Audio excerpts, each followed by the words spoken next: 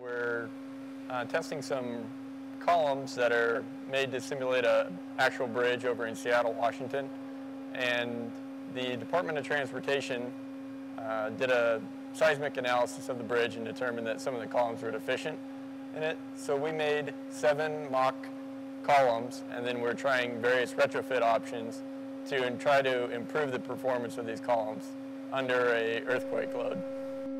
In reinforced concrete, there's steel bars inside the concrete, and so we have strain gauges on each one of those bars within the column that are telling us what the concrete is doing inside and the corresponding steel stresses.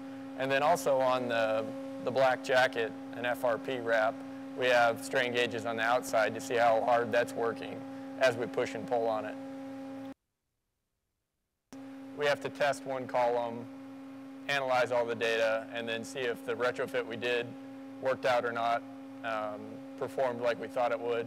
So we've tested 3 different columns now, and we've tried 3 different retrofit options.